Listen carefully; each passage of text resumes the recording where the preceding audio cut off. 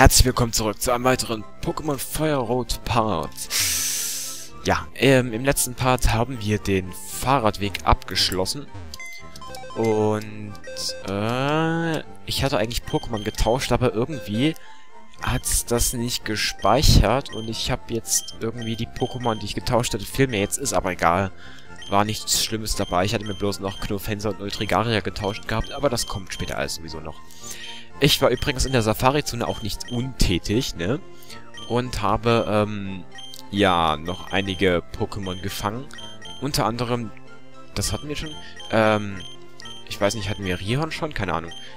Anton, Golking, Rihorn, Omod und ich hatte das unglaubliche Glück, 2 Shanairas zu fangen. Ey, ich weiß nicht, wie ich das gemacht habe. Ich habe einfach... Bei dem zweiten, ich hatte das erste gefangen mit dem ersten Safari-Ball, das war total genial. Und beim zweiten hatte ich das dann irgendwie keinen Bock mehr, weil ich die ganze Zeit Taurus und Kangama gesucht habe, die aber nicht gefunden habe. Und habe das Shanaira einfach mit irgendwelchen Ködern zugeschmissen und irgendwann mal gedacht, jetzt könntest du mal Pokéball werfen und hat es tatsächlich gefangen. Es war genial. Übrigens ist das mein nächstes Pokémon-Team. Also Mitglied, ne? Teammitglied, das meine ich. Und zwar Kokowai, beziehungsweise Owai.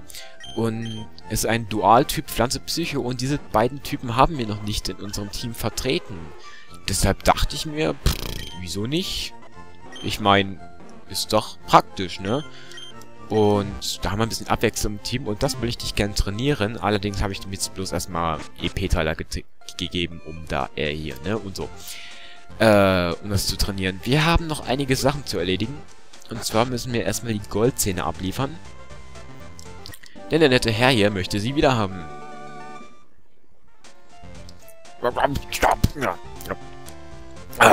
Danke. Niemand hat auch nur ein Wort von mir verstanden. So konnte ich nicht arbeiten. Das ist für deine Mühen. Rot erhält VM4. VM4 ist Stärke. Damit lernen Pokémon Felsen zu verschieben, auch wenn sie nicht kämpfen. Hast du bereits das geheime Haus in der Safari-Zone gefunden? Ja. Und Surfer haben wir auch schon. Gut, ich weiß aber allerdings nicht, ab wann wir es stärker einsetzen können, hätten tun können. Pups. Oh, das habe ich nicht gesagt. Surfer können wir erst einsetzen, wenn wir diese Arena hier geschafft haben. Und ich muss jetzt mal was gucken. Weil Stärke ist eigentlich eine ziemlich starke Stab-Attacke. Aber Body Slam ist stärker, okay. Da bringe ich das Relaxo nicht bei. Da muss jetzt irgendjemand anders dafür herhalten. Ja, ne? Nee, gut, später mehr. Ich glaube, da liegt ein Sonderbonbon, ich weiß es nicht. Müsste ich später mal gucken. Ich möchte da rein, raus, was auch immer. Und ja, können wir später machen. Ich will jetzt endlich unseren Arena-Kampf bestreiten gegen Koga, den Gift-Trainer, den Ninja, was auch immer. Hinein mit uns. Und das Besondere an dieser Arena, man könnte denken, man könnte einfach geradeaus gehen zu Koga und steht auch schon. Allerdings gibt es hier unsichtbare Wände. Das ist ziemlich fies. Allerdings sind die auch echt leicht zu erkennen, wenn man weiß, worauf man gucken muss. Auf den Bodenfliesen, wo eine unsichtbare Wand drauf steht, sind an den Ecken 4 kleine weiße Punkte zu sehen. Das heißt, von hier bis hier geht zum Beispiel die unsichtbare Wand. Ihr seht das vielleicht nicht so gut, wenn ihr das auf YouTube seht, weil das ist ja mit der Auflösung nicht so ganz praktisch und... Aber wenn ihr selber mal wieder spielt, achtet mal darauf, wer es noch nicht wusste, die Wände sind eigentlich sichtbar. Sichtbare Wände. Ne? Alles klar. Und ihr merkt schon, in dieser Arena sind die Level wieder stark angestiegen. Während auf dem Fahrradweg gerade mal Pokémon Level 29 rumdümpelten, sind hier schon 34er, 35er Level angesagt. Das ist eigentlich ein Fortschritt, könnte man fast meinen. Allerdings werden die auch alle nicht lange standhalten gegen auf halbwegs EV trainierte Pokémon. Wir werden sehen, wie das verläuft.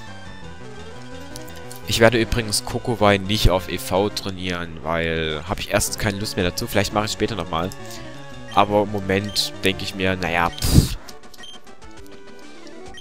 das schaffen wir auch ohne EV, das Spiel, das ist kein Problem.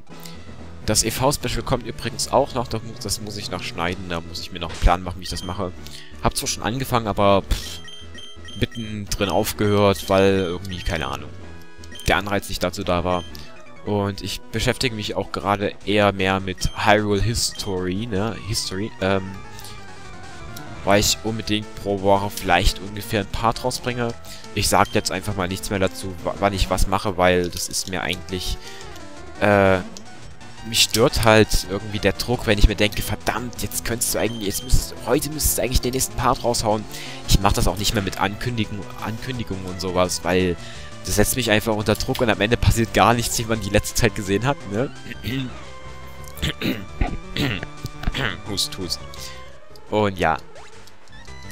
Relax ist übrigens auch ziemlich gut geeignet für die Arena, da Geistattacken ja zum Glück in dieser ich will nicht Rückentzug lernen. Das will ich Rückentzug. Nein, Quatsch, hör auf. Weil in der Generation Geist noch physisch war, alle Geistattacken.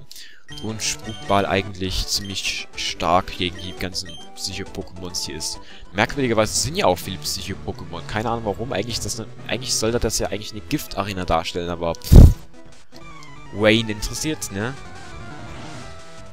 Und der nächste Trainer, wieder ein Jongleur. Und es ist der Jongleur Chuck.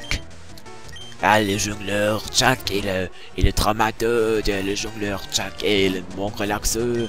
Ach ja, ich wollte meinen Pokémon Spitznamen geben. Ach, Spitznamen sind überbewertet. Nein, das mache ich demnächst noch. Bevor wir in den See stechen, und das, ja, fast wörtlich zu nehmen, werde ich mein Pokémon noch umbenennen, bevor es zu den großen Seerouten südlich von Fuchsania City geht. Da gibt es wieder viele Trainer, aber auch neue Pokémon. Und wir werden dann auch bald unserem ersten legendären Pokémon gegenüberstehen. Ich bin mal gespannt, wie das klappt. Ich habe letztens wieder Platin gezockt und ja, Giratina mit dem zweiten Hyperball gefangen, Palkia mit dem ersten, was habe ich? Ich glaube, es war ein Finsterball. Und Dialga war noch besser mit dem dritten Pokéball, einfach ein normaler Pokéball. Das Ding war drinne, also irgendwie hatte ich in der Zeit ziemlich viel Glück. Das kann nichts Gutes heißen. Das heißt wahrscheinlich, dass meine Glückssträhne während des Let's Plays wieder abbricht. Ne? Da ich besonders dazu neige, gerade ausgerechnet in meinen Let's Play Parts Pech zu haben. Naja, hat man ja vielleicht schon öfters mal gesehen. Aber gut. So, der nächste Trainer ist auch wieder fix und alle. Allerdings muss ich sagen, wir bekommen ziemlich wenig EP, wenn wir den EP-Teiler hier benutzen. Oh, du schon wieder, Ach komm, dich nehmen wir mit. Dich nehmen wir mit. Meister Koga unterweist mich in der Kunst des Ninja-Kampfs. Der Einsatz von Pokémon ist eine sehr alte Ninja-Tradition. Ja, wenn du meinst. Boah, was ist denn das für einer? Dompteur Edgar. Ein Dompteur? Wieso ein Dompteur? Okay. Mit Peitsche. Wow. Ist bestimmt sehr nett zu sein, Pokémon. Kann ich mir super vorstellen. Ja, Gift ist irgendwie nicht besonders anfällig gegen Geist. Deshalb nehme ich jetzt einfach Body Slam. Hard Stab ist 85? Ja, 85 Angriffspunkte und ja, haut drauf, Relaxo. Wenn du nicht gerade paralysiert bist. Worms. Müsst ihr euch mal vorstellen, wenn so eine fette Wampe wie Relaxo da einfach mal so draufhaut. Das ist auch nicht mehr schön, oder?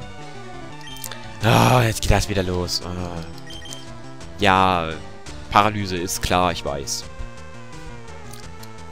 Wie ist es eigentlich? Ich habe das öfters in Let's Plays also besonders in Pokémon-Let's Plays, eigentlich, ja, in Pokémon-Let's Plays, gesehen, dass viele Leute normale Trainerkämpfe und wilde Pokémon-Kämpfe rausschneiden. Das heißt, manche Leute, zum Beispiel, wer macht denn gerade so ein Pokémon? Hier, Herr DK macht doch gerade so ein Pokémon-Let's Play. Der macht es zum Beispiel so, dass er alle wilden Pokémon-Kämpfe und alle normalen Pokémon-Kämpfe rausschneidet und nur die Arenaleiter und Rivalenkämpfe und so weiter zeigt. Wie würde denn euch das gefallen? Weil es ist ja noch nicht sonderlich spannend, mir auf Route 15 zuzugucken, wie ich da einen Trainer nach dem anderen besiege. Keine Ahnung, was ihr davon haltet. Könnt ihr mal in die Kommentare schreiben, wenn wer gerade Lust dazu hat. Wenn man sich das Video gerade anschaut. Das würde mich echt mal interessieren, ob ich das fürs nächste Let's Play einbauen sollte oder eher nicht. Naja, wir folgen ja im Moment gerade noch so eher so einem strikten Handlungsverlauf. Also wir müssen jetzt alle Arenaleiter besiegen. Aber sobald wir dann endlich die Pokémon-Liga und den nationalen Pokédex haben, können wir endlich endlich viele Dinge machen. Zum Beispiel werde ich, naja, halt immer so ein bisschen nicht mehr so linear dann die Geschichte durchmachen und dann alle legendären Pokémon fangen. Ich vermische das alles ein bisschen, je nachdem, wozu ich in dem aktuellen Part dann gerade Lust habe.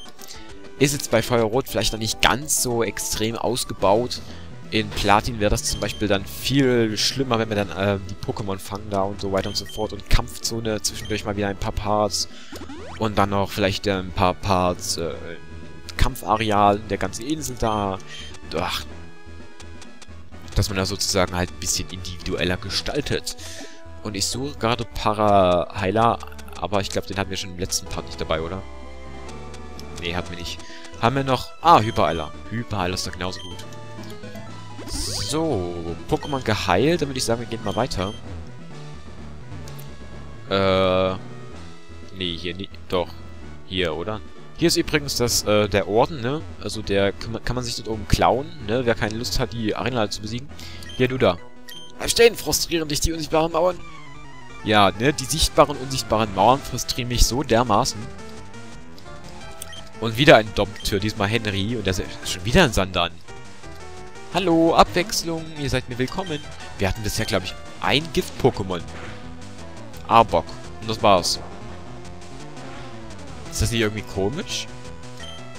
Ist das nicht merkwürdig? Ist das nicht merkwürdig? Also, ich finde es merkwürdig. Ich finde es sehr, sehr merkwürdig. Sehr, sehr, sehr, sehr merkwürdig. Ja. So, 11 Minuten sind rum. Ja, wir haben ja noch ein bisschen Zeit. Vielleicht kommen wir sogar... meine Stimme weg. Ja, okay, meine Stimme war weg. Vielleicht können wir sogar bis zum Arenenleiter. Das wäre ja mal genial. Och, komm. Ach, komm jetzt. Das ist doch nicht mehr heilig hier.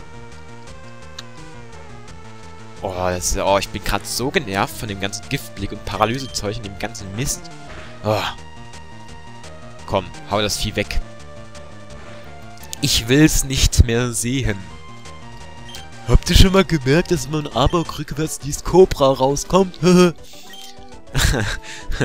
das mal einzubauen. Das war jetzt sozusagen für all diejenigen, die das schon kennen, einfach so übertrieben dumm dargestellt, damit alle mitkriegen, ja, das wissen eigentlich schon alle. Aber ich habe es trotzdem nochmal erwähnt für diejenigen, die es irgendwie bisher noch nicht gecheckt haben. Das kann ja sein. Ich meine, mein Hobby ist ja nun auch nicht, jeden Pokémon-Namen rückwärts zu lesen. Und für die haben jetzt gemerkt, dass es wirklich stimmt, ne? Also, ich mache das alles ganz taktisch. Ach komm, der eine KP kann ich mal. Hier nochmal Hyperheiler draufhauen und dann wechsle ich mal. Und zwar nehme ich mal... Weil jetzt verstärkt Sandan kam. Ich nehme einfach mal Lapras. Wahrscheinlich kommen jetzt nur nur Psycho-Pokémon, weil ich ja gewechselt habe. Was war das? Irgendwas da draußen vor meinem Fenster.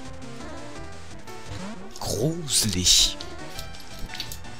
Und was sage ich? Super, Psycho-Pokémon. Oh, ich könnte so kotzen gerade. Ja, ich reg mich auch mal auf. Ich will mich jetzt auch mal aufregen. Ja, lass mich doch mal auf. Oh Gott, ich krieg gleich einen Kollaps. Aufregen. Oh, ist jetzt nicht der Ernst, oder? Och, komm. Oh, das ist doch nicht schön. Ach, komm. Giftwolke. Ja gut, ich weiß, Gift Arena, aber Muster... Ach, das ist... Hypno, ja. Geht mir sonst wo vorbei. Und da muss ich gleich mal was nachgucken. Mal Lucky machen. Nein, Bericht und so.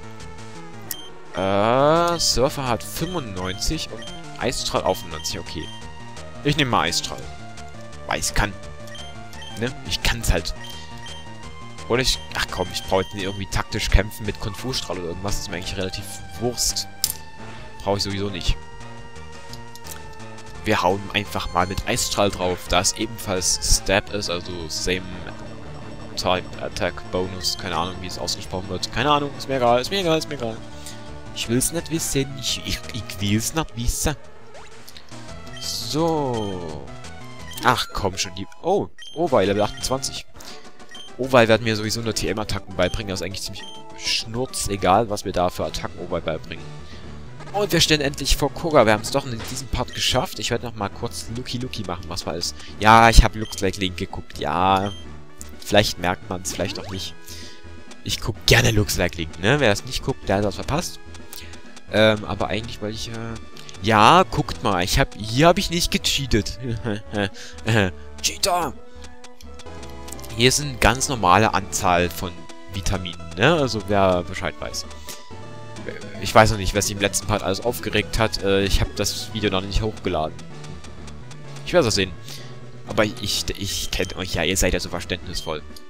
So, Lapras nochmal hier mal kurz geheilt und so. Ja, komm. So. Und dann wird jetzt mal gesichert.